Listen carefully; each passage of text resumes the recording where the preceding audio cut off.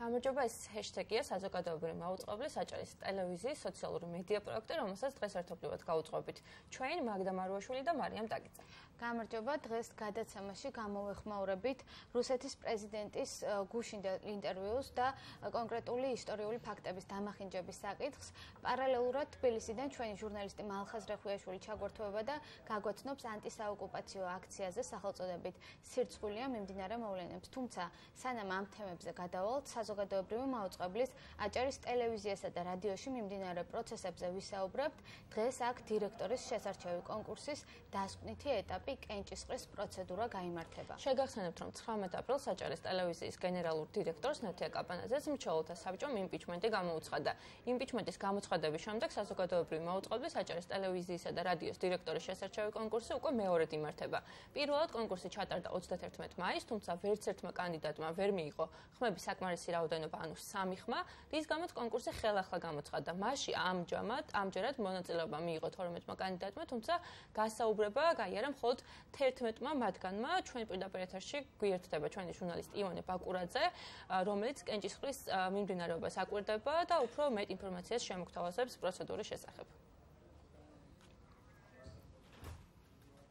როგორც თქვენ ახსენეთ, საზოგადოებრივი მაუწყებლის აჭარის ტელევიზიის და რადიოს მრჩეველთა საბჭომ დღეს დირექტორი უნდა ერჩიოს მაუწყებლის და როგორც თქვენ ასევე დაიწყეთ, მოკლედ მოგიყვებით ისტორიას, როგორ მოვიდა აქამდე პროცესები. ტელევიზიის დირექტორის თანამდებობა 19 აპრილს გახდა ვაკანტური, როდესაც მაუწყებლის მრჩეველთა საბჭომ ყოფილ დირექტორს ნათია კაპანაძეს უნდობლობა გამოუცხადა. უნდობლობის გამოცხადების ძირითადი მიზეზი კი იმპიჩმენტის ავტორთა მიხედვით იყო სატელევიზიო რეიტინგის და მაყურებლის ნდობის კლება, პრიორიტეტების შეუსრულებლობა, ორგანიზაციული და ადამიანური რესურსების მართვის კრიზისი და საბიუჯეტო სახსრების არაბიზნობრივი გამოყენება. აღნიშნულ იმპიჩმენტს გამოეხმაურა არაერთი არასამთავრობო ორგანიზაცია, ასევე მედია ექსპერტებმაც საკუთარი შეფასებებიც თქვეს ამ საკითხთან დაკავშირებით და მას აღნიშნეს, რომ აქ იყო მათ თქვეს, რომ ადგილი ჰქონდა პოლიტიკურ ჩარევას. გარდა ამისა, თქვენ როგორც თქვით, 31 მაისს გაიმართა კონკურსი, პირველი კონკურსი, რომელიც ჩავარდა 8 კანდიდატიდან საკმარისი 3 ხმა ვერც ერთმა კანდიდატმა ვერ მოიპოვა.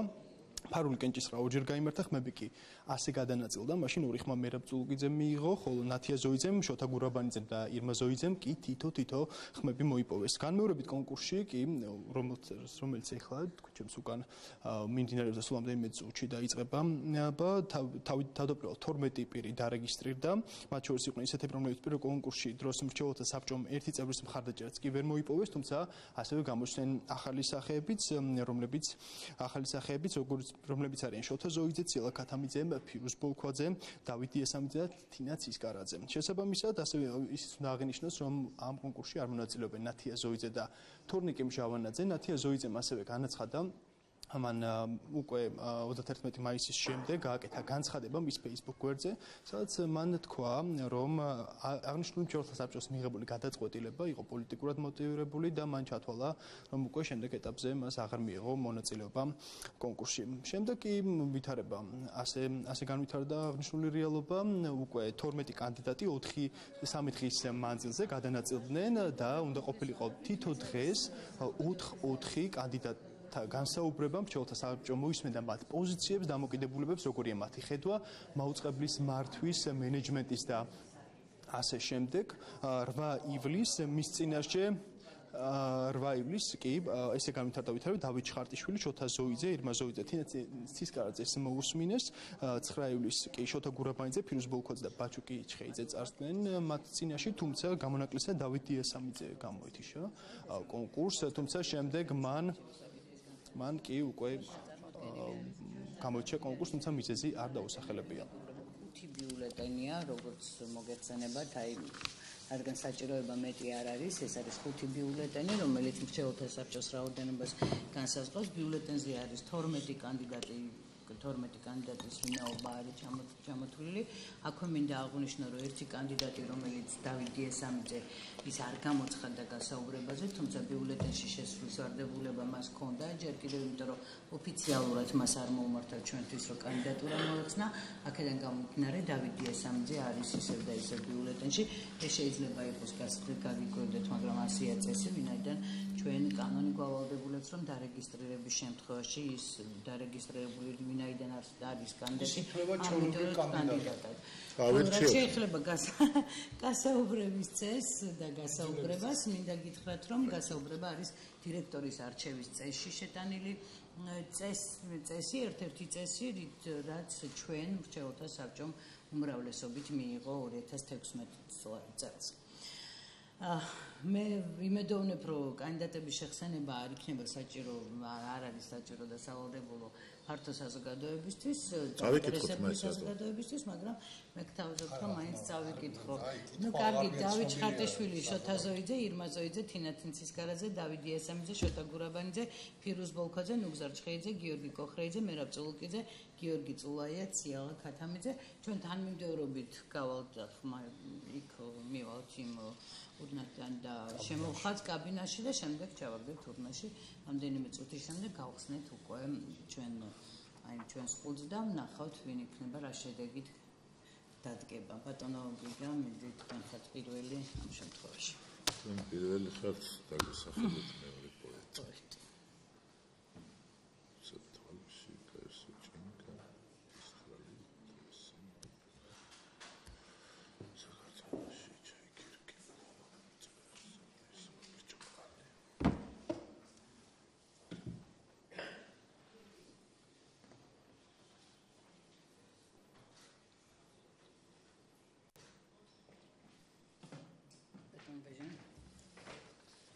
ყველა ბიულეტენს აქვს ხელმოწერა და ბეჭედი დასმული ყველას გაჩვენებთ რა თქმა უნდა ყალბებისგან დასწორებული ვარს და ყალბებისგან თავს ვიცავთ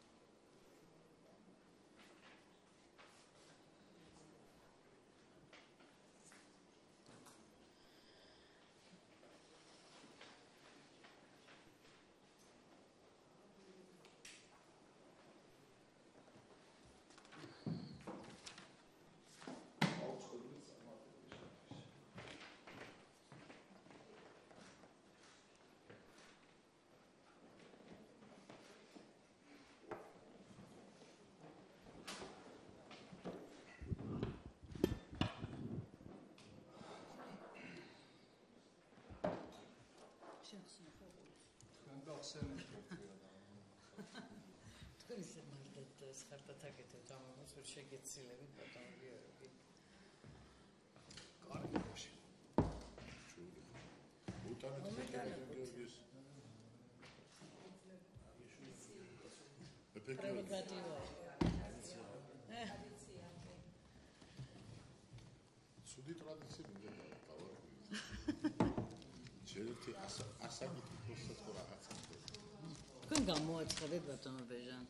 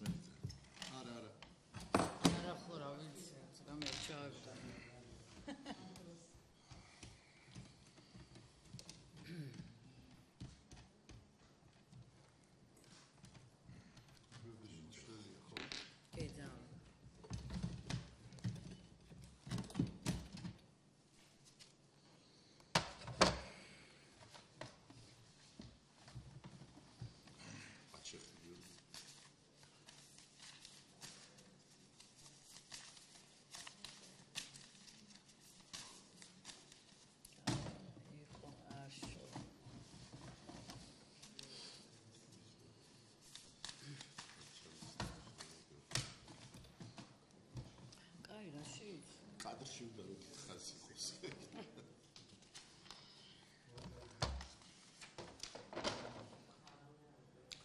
შოთა გურაბანიძე.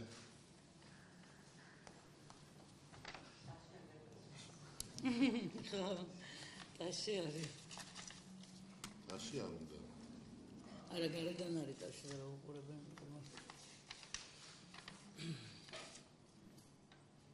მერაბ წულუკიძე. კი ბატონო. შევწოდოთ.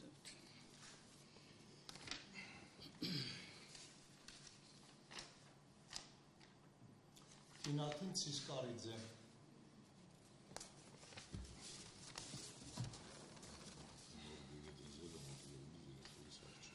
ნო?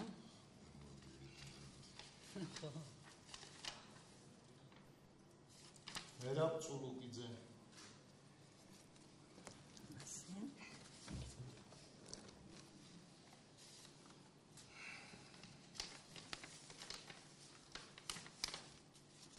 თინათინ ცისკარიძე. მეორე ტური. 2-2-1 თინათინ. მეორე ტური გამოაცხადე. გაბატონ თამარა გთხოვთ გამოაცხადოთ.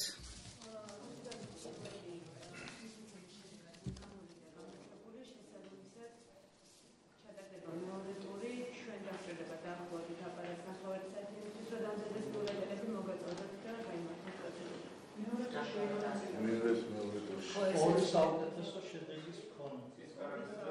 ცისკარაძე და წულუკიძე.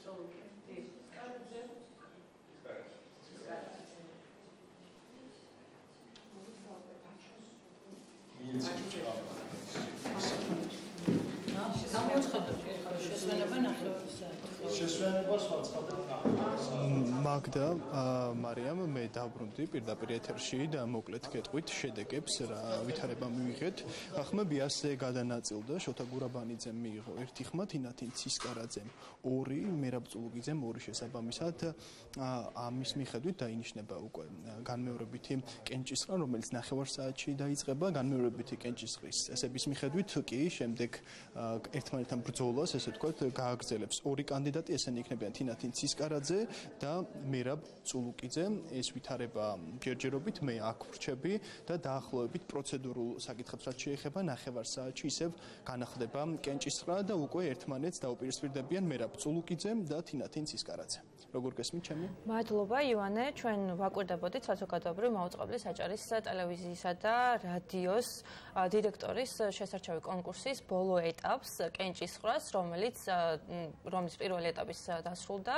მეორე ეტაპი ჩატარდება უკვე დაახლოებით 9 საათში. ჩვენ ვეცდებით, თუ კი თქვათ, გადაცემის მიმდინარეობისას მოხდება ეს ყველაფერი ისევ შემოგთავაზოთ, რა თქმა უნდა.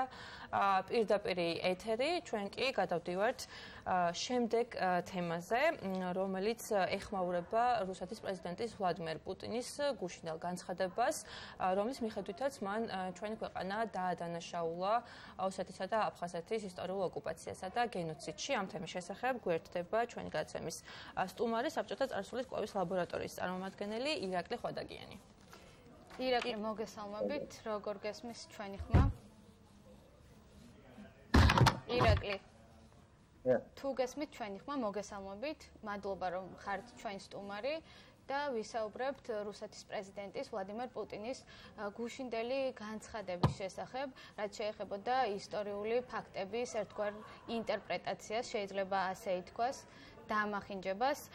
ირაკლი, მოცემულ მომენტში და მიმდინარე მოვლენების ფონზე რა შეიძლებოდა ყოფილიყო მსგავსი განცხადების გაკეთების მიზეზი და რამდენად შეიძლება უკვე მიაღწია ამ მიზანს როგორც პუტინმა, ასევე განცხადება?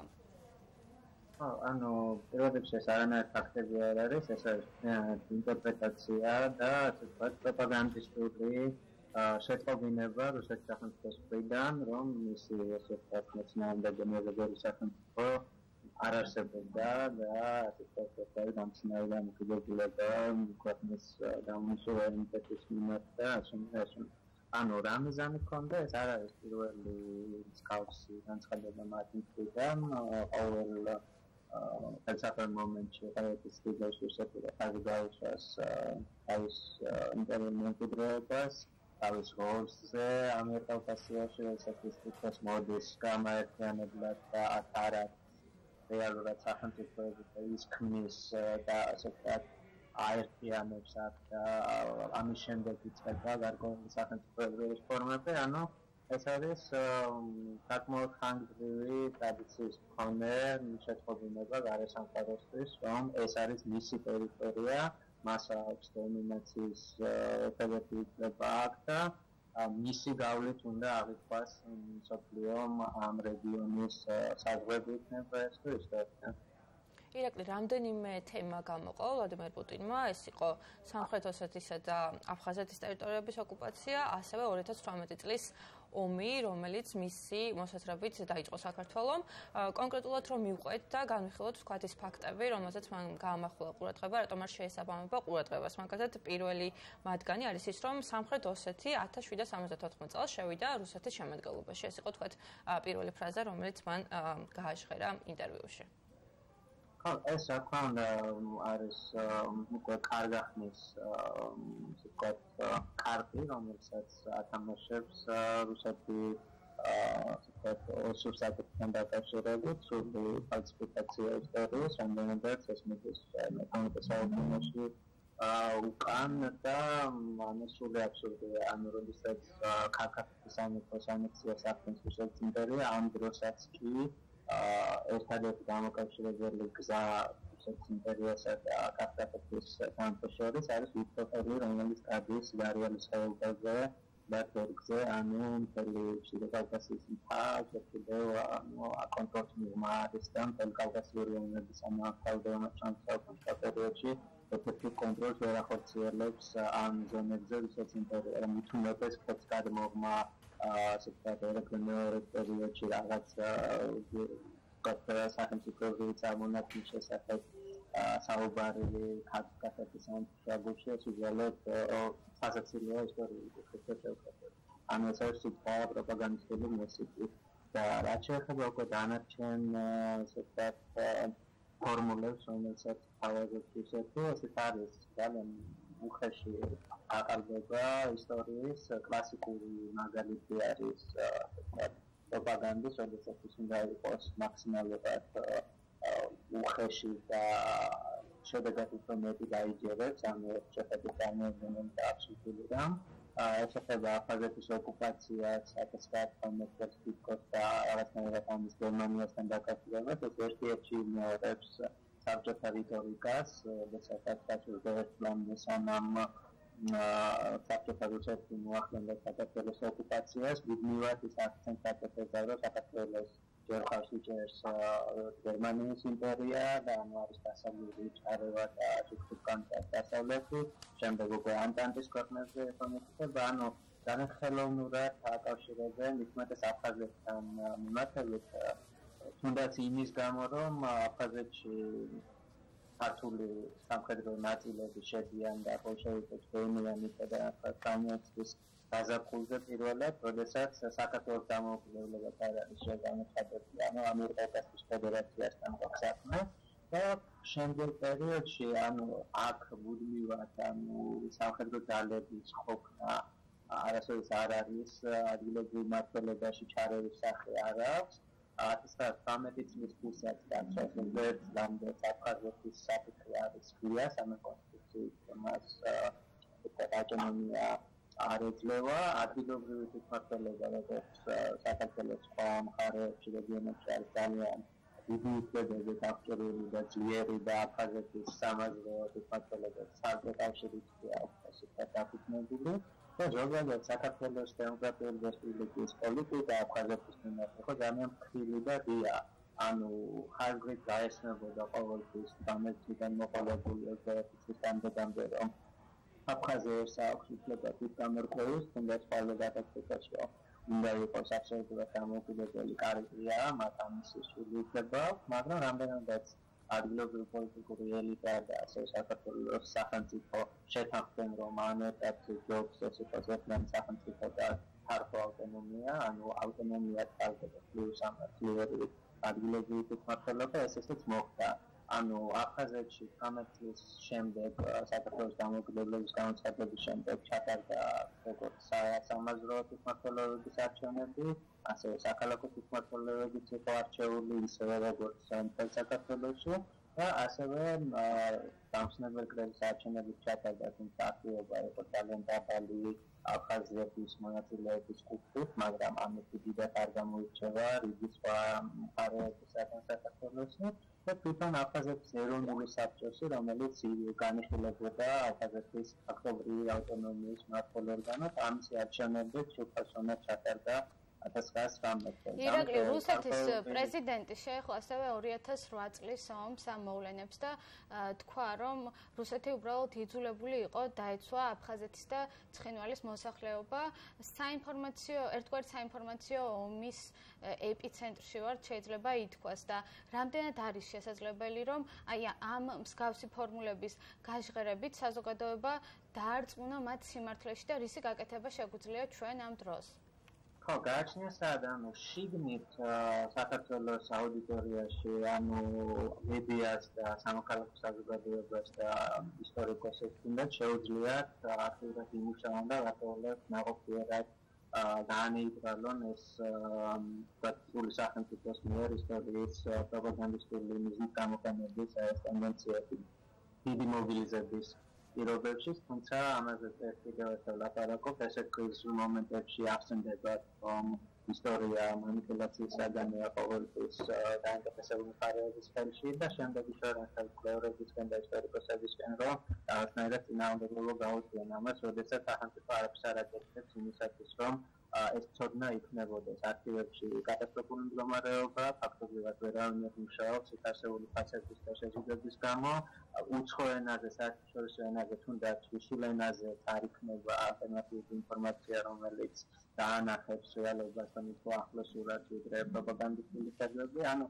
ამ მხრივ მაინც სერიოზული გამოწვევებია, მაგრამ მეორე საკითხია რა ხდება გარეთ, ანუ ეს არ არის მხოლოდ ქართულ აუდიტორიაზე გათვლილი, ასე ვთქვათ, საინფორმაციო შეტევა, ეს არის ძალიან ბუნებრივი გაგრძელება იმისა, რაც ბოლო ათწლეულების განმავლობაში ხდება, განსაკუთრებით 2008 წლის ომის შემდეგ, როდესაც რუსეთს ჭირდება რაღაცა როლი მოირგოს და ან თავის მოქალაქეების დაცვაზე ილაპარაკოს, ან გენოციდის აღკვეთაზე, რომელიც ესე ვთქვათ საყვარელი ასე ვთქვათ ფანდი არის მისი მხრიდან, ნუ სოფლიოს მნიშვნელოვანი ნაწილი კარგად ხედავს, ვის იცავს კონფლიქტებში რუსეთი მაგალითად ახლო აღმოსავლეთში და სირიაში, თუმცა მისი საგარეო პროპაგანდისტული მანქანა არის ძალიან ძლიერი და ჩვენ ამ მხრივ გვაქვს უფრო დიდი ჩავარდნა, როდესაც 2012 წლის შემდეგ საქართველოს საკითხი, მისი ოკუპირებული ტერიტორიების საკითხი ფაქტობრივად ჩაიხსნა საერთაშორისო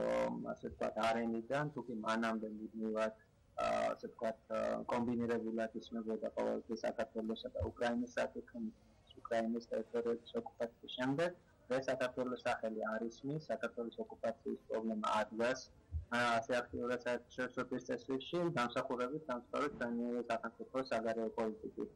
ერთი რომ დიპლომატიურ არენაზე ჩირგებში ჩვენის პოლიტიკა სამწუხაროდ არჩეული და მეორე მხრივ შეიძლება დიპლომატიური ნოტები და დემარშები არ მოაწყოს სახელმწიფომ და ამ მხრივ ცოტა შეასუსტოს თავის მუშაობა, მაგრამ აქვს არ აკეთებს ამ ინფორმაციული ომის წარმოების კუთხით, ანუ ამ შემთხვევაში ჩვენ მეომარი მხარე ვართ არა როგორც აგრესორი, არამედ თავდაცვის პოზიციაში უნდა ვიყოთ და მაქსიმალურად უნდა ვცდილობდეთ ჩვენ შესახებ ამ კონფლიქტების რეალური გენეზისის შესახებ ინფორმაცია გავიტანოთ და სახელმწიფო უნდა გააკეთოს ეს და არა ინდივიდუალურად თავგამოყრევარმა, რომელიც გააკეთებს ამას, ოღონდ 3 წელიწადში ერთხელ, როდესაც ფუნდამენტური ნაშრომს დაადებს ან სტატიას ამოაყენებს.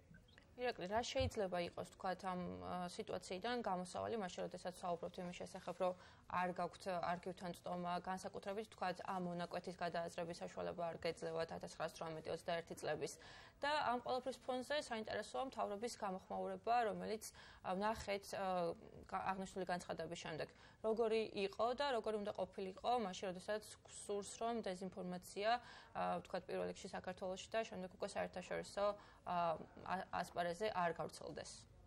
ну, რიგით მოხალხის პოზიციიდან თუ შევაფასებთ, ჩვენ ხელისუფლების შეადგინებას, რომელიც ჩემთვის სულიად უსუსური და სამარცხინო, ვერბალურადაც კი ძალიან ცუდად იყო გამოთქმული, ფაქტების არასწორი ინტერპრეტაციასთან მოხდა, ფაქტებზე საუბარი არ იყო. Putinis განცხადებაში ეს იყო პირდაპირ თქვათ კარგი პროპაგანდისტული მესიჯები. ანუ ამისი რესურსიც კი არ იყო არც საგარეო საქმეთა სამინისტროს, არც პრემიერ-მინისტრს მთავრობას, რომ სიტყვიერად მაინც გამოეხატა თქვათ პროტესტი და გარკვეული კონტრშეტყობინება გაეგზავნა.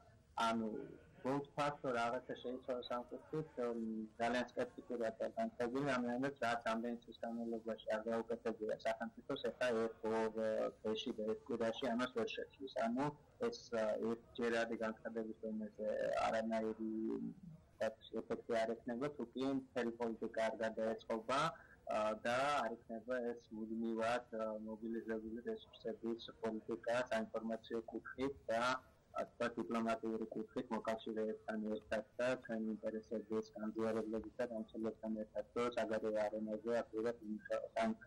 ეს მიდგომა უნდა ქონდეს სახელმწიფოს, რომელსაც განსხვავებით ვერ ხედავთ. და შიგნითაც შეეხება ეს პრობლემაზე ლაპარაკობთ, და გააზრებით, აქ არის ორი რამ. ერთი რომ მინიმუმ სივრცე უნდა გაიხსნას ამისთვის არქივებში დოკუმენტების ასლების გადაღება უნდა იყოს უფასო. უნდა მოეხსნას ყოველგვარი შეზღუდვა ინფორმაციის, ასე ვთქვათ, გაცნობის 1991 წლის ჩათვლით, ანუ საბჭოთა ეპოქის დასრულების მომენტის ჩათვლით, რაც ძალიან პრობლემურია და ყოველთვის თავის ოჯახებით ამკედელს.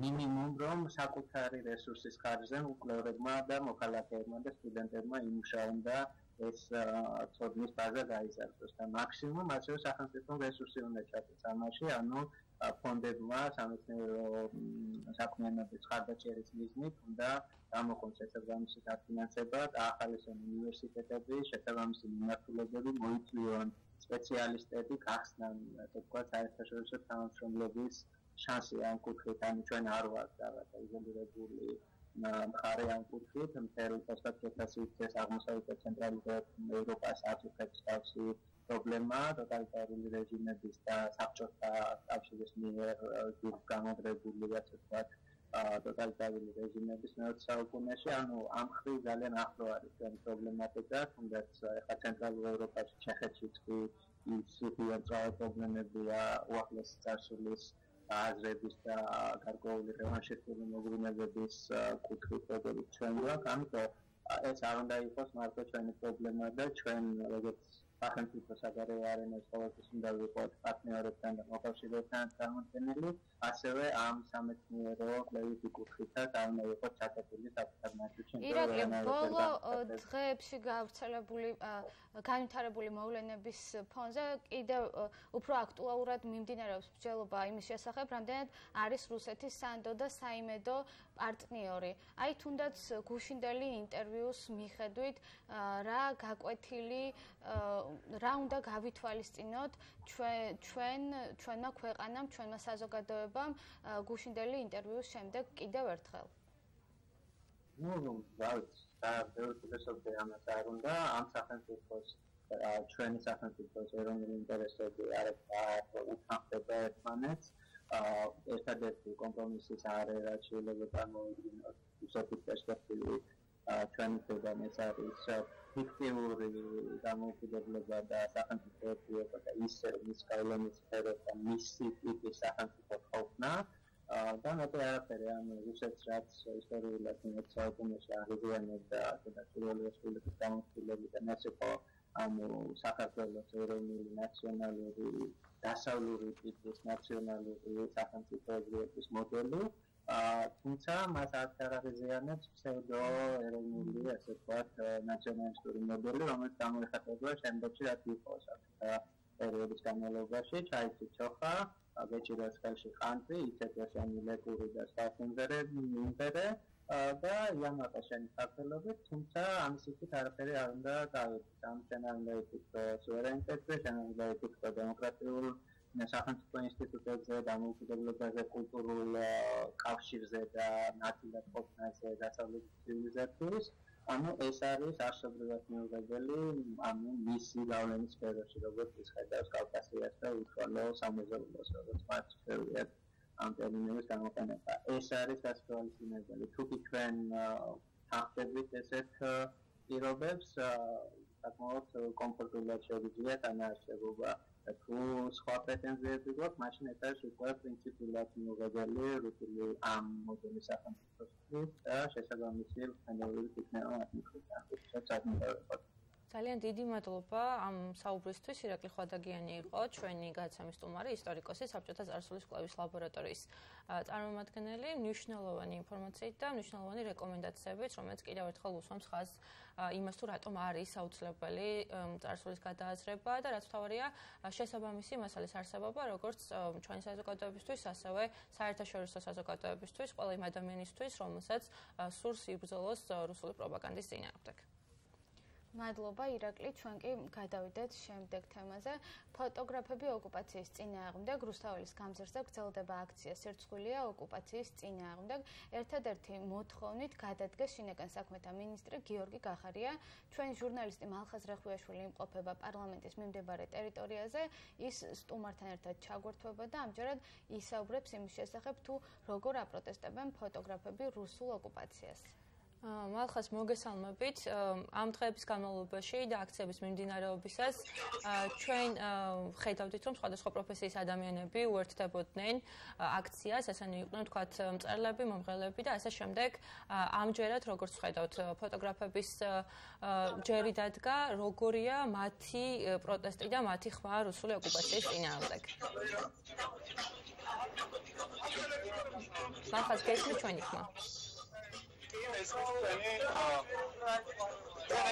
პარლამენტის წინ ვართ და ეს ორი აქცია ტარდება გიორგი გახარიას მოთხოვნით და გევანძელი აქცია ინფორმაციის საკითხად არის გამოყენებულია 21 მომხდარი გარბები და გადაღებული ფოტოები აქ ბევრი სხვადასხვა ავტორის ფოტოა გამოყენებული გიორგის აქციების ხელმძღვანელი და ვაკუხარელი მაგარ აზმაზე გურამურადოვი და სხვა ავტორები როგორც ორგანიზატორები ამბობენ დაახლოებით 2000 ფოტო იყო გამოყენებული და მათგან 360 შეირჩა პარლამენტის გამოსახენად და სიმბოლურად მოეწყო ბალტუხლარხებით ფოტოების საკიდები და გაიშალა ფოტოები, ასევე საფეხურებია ფოტოები დაწვდილი, მე ვესაუბრე ორგანიზატორებს, რა გეგმები არის ხვალინდელაკისთან დაკავშირებით და როგორც ორგანიზატორები ამბობენ, განსაკუთრებული პერფორმანსი ვერ არ მოუწევიათ, თუმცა თუ ახარია ყველანდი არ გადადგება, ისინი საათზე ისევ შეიკრიბებიან. მალხაზ, საინტერესოა, რატომ აირჩიეს, თქვათ, დღევანდელი აქციის თემად ფოტოგრაფები ოკუპაციის წინააღმდეგ და რატომ არის მნიშვნელოვანი, თქვათ, 20-21 ივნისის მოვლენების ასახვა და შემდეგ უკვე ილუსტრაცია ამ ყველაფრის ისევ და ისევ ფოტომასალის საშუალებით. დიახ, ეს ძალიან საინტერესო ამბავია.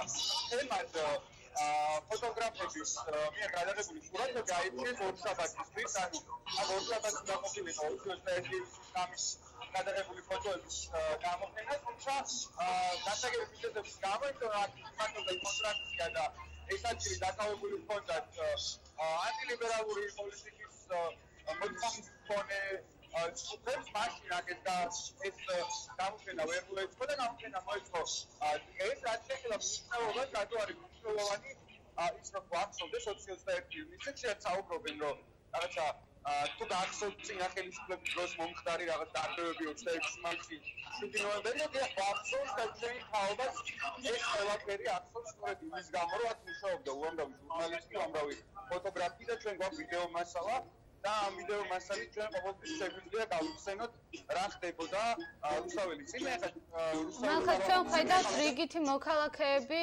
ათვალიერებენ ამ ფოტოებს და იჩვენს რომ გვაჩვენო აქ არის 20 ივნისის ხამე პარლამენტის წინ შეკრებილი ადამიანების ფოტოები, ასევე არის გარბევის კადრები, ასევე არის აი ესეთი ძალიან საყვარელი ფოტო უცხოთა მეგობარი ადამიანების მოსული აქციაზე და მოსწორებით ხედავთ უბრალოდ დარბევს კადრებს და ბუნებრივია ხალხმა ხარ დავში ისტორიული მომენტების მნიშვნელობა იმიტომ რომ ვახსოვდეთ რომ ამ ქვეყანაში რაღაცები თუ არ გვქონს ეს ყველაფერი დააფეთქებთ და უნდა მოხალხოთ ეს არის სწორედ ორგანიზატორების დაუნლოდი დევაძე აქციასთან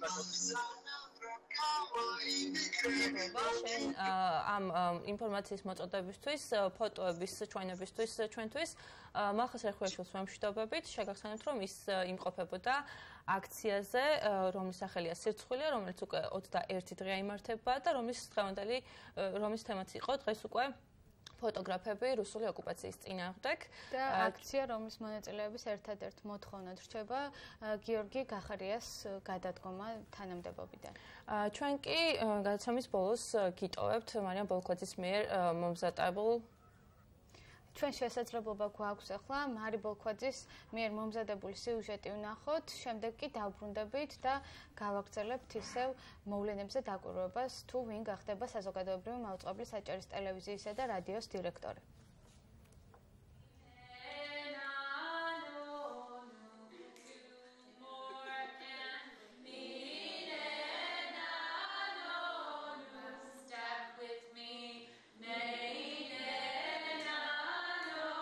ბავშვებს ვასწავლი სიმღერების წერას. 18 წლის რო ვიყავი, მე და ჩემ ამხანაგმა თეატრის პროგრამა დავიწყე ბავშვებისთვის. მუსიკა, ცეკვა, სიმღერა, voice, ვოკალი და მთელი ჩემი პროფესიონალ ცხოვრებას ვატარებ ამ პროგრამებს ბავშვებისთვის.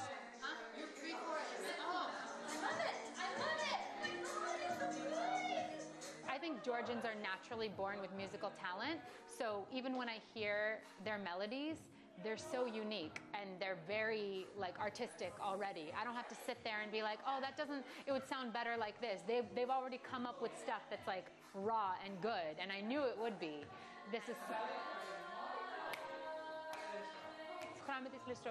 That was my first trip back to Georgia since I immigrated.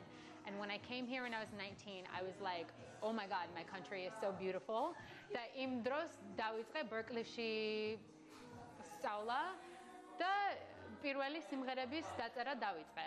და პირველი სიმღერა რაც დავწერე, it was called Mother of Mine. და საქართველოზე დავწერე სიმღერა, and the song was about how beautiful my country was. Like the chorus was, oh mother of mine, wrap me in your vine, I want to taste your Hawaiian. That began my journey of an artist. You know, I worked with different producers, I tried writing different songs, I tried different things with my voice.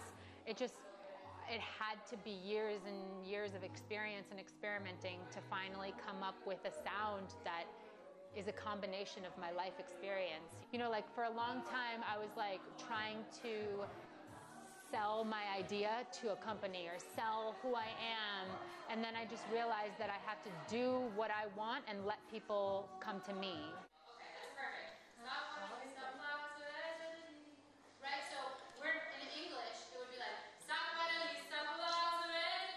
My favorite thing about being an artist is allowing people to be connected to their true talent and their true purpose. So if I can use my gifts to help people realize their gifts, I feel like I'm living my purpose. Like I hope these kids after today go and write more songs and like believe that it's possible to do what they love and continue developing themselves. I think when you like go for your dreams or you overcome your fears, like that's when you get to the other side of like life, you know? You stop living behind the wall and you start like living in your power. Make your voice come through your nose like you're singing like this. Tell me how it feels. Tell me how it feels. Tell me how it feels. If there are injustices going on or if there are things that are abhorrent or obviously if we're mistreatment of communities or racism or oppression, artists will come out and talk about it publicly. People are not being secretive about speaking out against injustice. In music, you'll hear a lot of positive influence towards people getting together.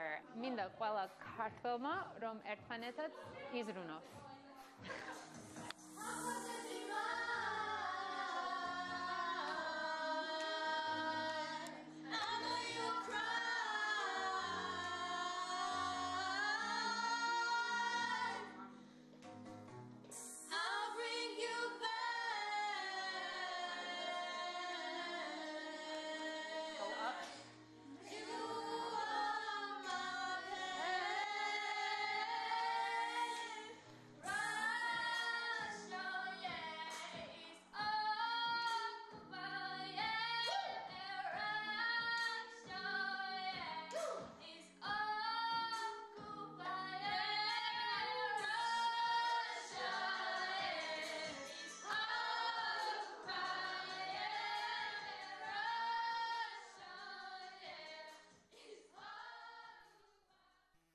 ჩვენ ნახეთ მარიბელქვაძის მიერ მომზადებული სიუჟეტი მარიამ ბიბილურის შესახებ, მუსიკოსის შესახებ, რომელიც ამერიკაში ცხოვრობს და როდესაც ბათუმში ჩამოვიდა, ჩაუტარა ბავშვებს მუსიკის მასტერკლასი. ახლა კი ივანე ბაკურაძესთან უნდა გადავიდეთ, რომელიც კენჭისყრაზე იმყოფება, სადაც აჭარის ტელევიზიისა და რადიოს დირექტორი უნდა აერჩია.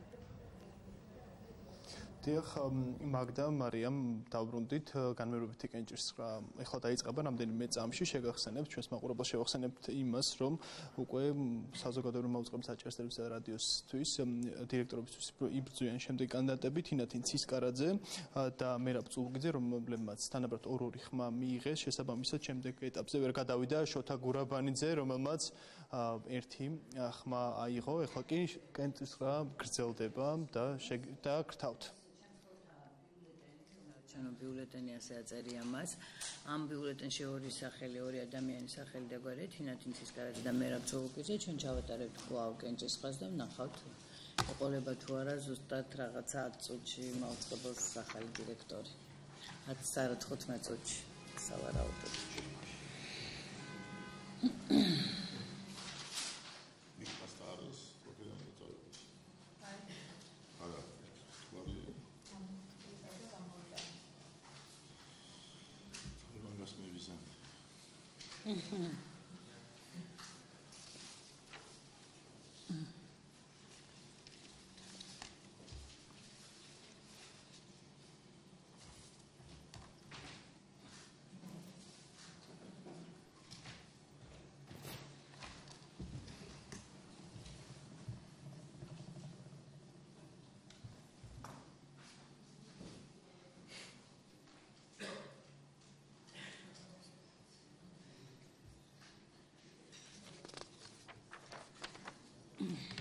მამაცად და ენერგიულად გაემართე კაბინეტსაკენ და კამერები შესკენ ავაყოლე რწმენა შესძინებ პროცესის სასწავლებლად.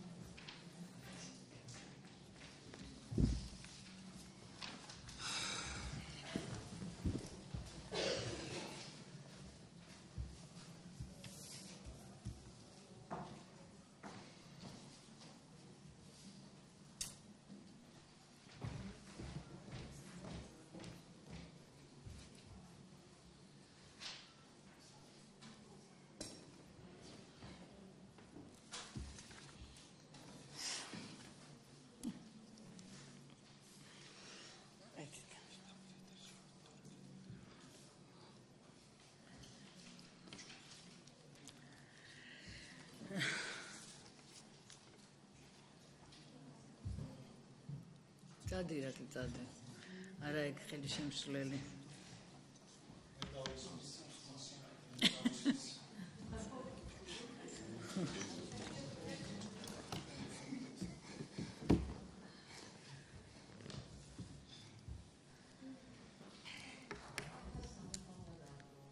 კანდიდატები ნეტა სად არიან და რა შვებია? მინიმუმ 3-4 შეიძლება.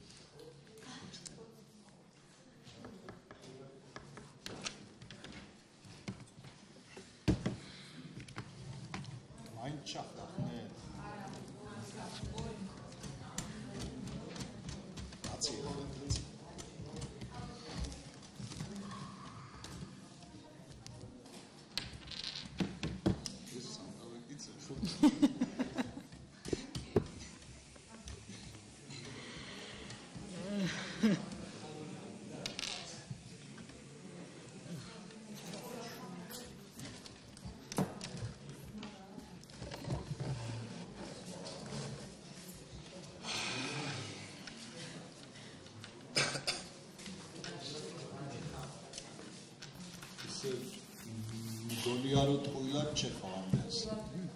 Aha.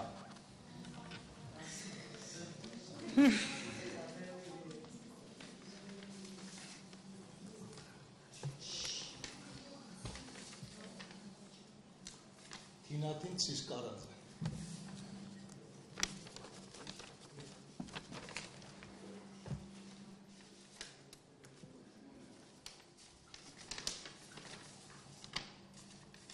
Merab Tsuluqidze.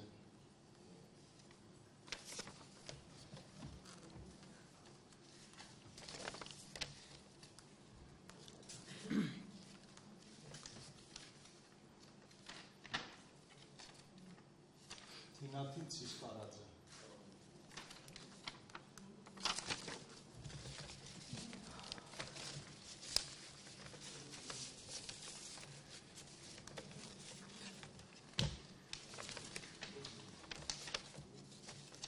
Merab Tsuluqidze.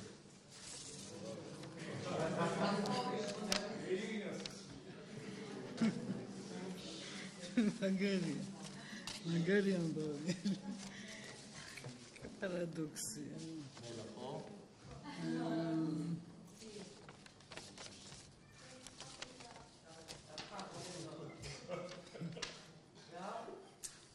Arts sarbiulio kadaჭა. რა წერია რა წაიგითხო თქვენ წაიგითხეთ რატომ და წავიკითხო მე მაგ ფუნქციას რა იღებ მე უნდა წაიგითხო არ წავკითხველია რომ ბიულეტენის ვარგისიანობის დასაბამი აგდა მარიამ დავბრუნდით ჩვენ პირდაპირ ეთერში და ხმები ასე გადანაწილდა ორი ხმა იყო მერაბ წულუკიძემ, ორი ხმა აიღო ასევე თინათინ ცისკარაძემ, ხოლო მესამე გადამწყვეტი ხმა, რომელიც სჭირდებოდა თითოეულ კანდიდატს, გააბათილდა ამ შემთხვევაში, რადგან გაუქმდა ბიულეტინი და მასზე წარწერა იყო გაკეთებული. და ჩვენ ახლა ველოდებით გადაწყვეტილებას. რამდენადაც ვერც ერთმა კანდიდატმა ვერ მიიღო ხმათა საჭირო რაოდენობა პირველი და ხელახალი განმეორებითი კენჭისყრის დროს. მაუწყების დირექტორის დასანიშნად ასარჩევად განმეორებითი კონკურსის გამოცხადების მიზნით მრჩეველთა საბჭოს რიგარეშე სხდომა მოწვეული იქნეს 2019 წლის 12 ივლის 12 საათზე. მისამართი ცნობილია გვემედაბაშიძის ქუჩა ნომერი 51. გადაწყვეტილება შეიძლება გასაჩივრდეს ბათუმის საქალაქო სასამართლოში, ქალაქ ბათუმის ზუბალაშვილის ქუჩა ნომერი 30. ერთი თვის ვადაში მისი გამოქვეყნებისთვის კენჭისყრი დღის წეს მას გადაწყვეტილებას ვინ არის მოხდა ბატონო ბიჟან? თავსიკავებთ? თავსიკავებთ რისგან? რისგან იკავებთ? არ ვიცი. ნუ ხა დამრავლესობა ხა ეგრეთ ხო? საზოგადოებრივი მაუწყებლის საჭარის ტელევიზიისა და რადიოს დირექტორობის კონკურსი თავიდან გამოცხადდება, რადგან დღეს მრჩეველთა საბჭომ ისევ არაირჩია ახალი დირექტორი, მეორე ტურში გადასულ ორ კანდიდატს, მერაბ წულუკიძესა და თინა ცისკარაძეს ორ-ორი ხმა ჰქონდათ, ხოლო მესამე გადამწყვეტი ხმის ადგილზე გამოჩნდა წარწერა ნათია კაპანაძე. ნათია კაპანაძე არის აჭარის საზოგადოებრივი მაუწყებლისა რადიოსა და ტელევიზიის ყოფილი დირექტორი, რომელიც მრჩეველთა საბჭომ იმპიჩმენტის საშუალებით გადააყენა. ეს უკვე მეორე შემთხვევაა, როდესაც დირექტორი ვერ აირჩიეს. პირველი შემთხვევა 31 მაისს გაიმართა საზოგადოებრივი მაუწყებლის აჭარის ტელევიზიისა და რადიოს დირექტორის კანდიდატის არჩევნები, თუმცა მაშინაც ვერ მოხერხდა არჩევა. დღეს უკვე მეორე შერჩევის პროცესი გაიმართა, დღესაც ვერ მოხერხდა და ხელახლა დაიწყება განცხადების მიღების პროცესი და შემდეგ უკვე ერთი თვის ვადაში კვლავ დაინიშნება გასაუბრების ეტაპი. დღეს ჩვენ ამ თემით ვასრულებთ გადაცემას და გადაცემა ჰეშთეგი დაბრუნდება ეთერში ორშაბათს 19 საათზე. თემის შესახებ საუბარს, რა თქმა უნდა, საინფორმაციო გამოშვება მთავარი გააგრძელებს, ჩვენ გემშვიდობებით დროებით.